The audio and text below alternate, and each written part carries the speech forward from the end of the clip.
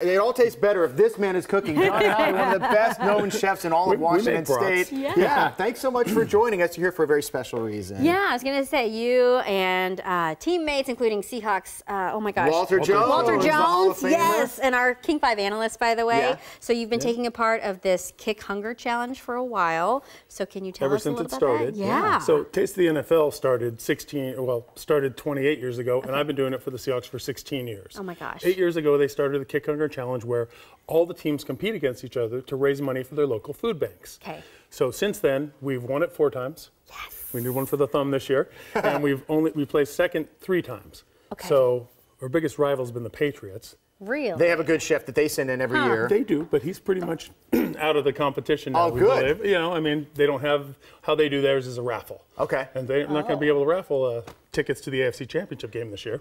And so what do you guys bring to the table? So do you try to bring a Seattle, centric menu, or is it just something that you whip up out of your mind? So we do 3 events. One is the poker event, which is held in May or early June. Then we do the Taste of the Seahawks in November. And then we have this auction event.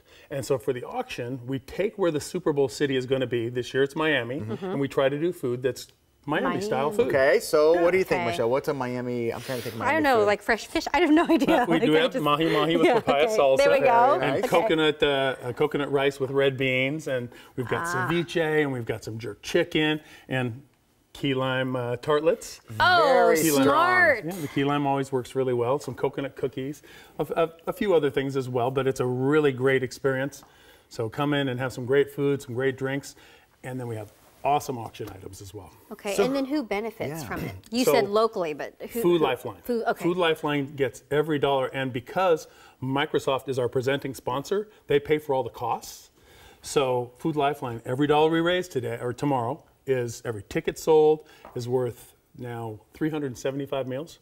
Wow. It's a $75 ticket. They get 5 meals out of every dollar that's raised. So every dollar in the auction, everything is 5 meals to local Washington hungry neighbors. So you talked about tomorrow night in Bellevue. What is the event and how can people get involved? Okay, so we've got an event tomorrow night, which is the Kick Hunger Challenge dinner auction. It's our last event of the year. We've already raised a bunch of money in the other 2. And the person who raises the most gets an extra $10,000 from the Taste of the NFL for their food bank. So that's what we're shooting for. And it's a dinner auction where we have drinks and dinner and wonderful auction items. We have stuff from NHL Seattle. They sent us a package for 12 people to visit with the president and CEO and take a tour. Cool. Awesome stuff. Yeah. We've got Walter taking people through spring training. And we've got a Mariners package. Everybody stepped in. It's really awesome. Oh my gosh. And then we've got really great food and beverage things as well. But people can get in by buying a ticket for tomorrow night. There's still a few left.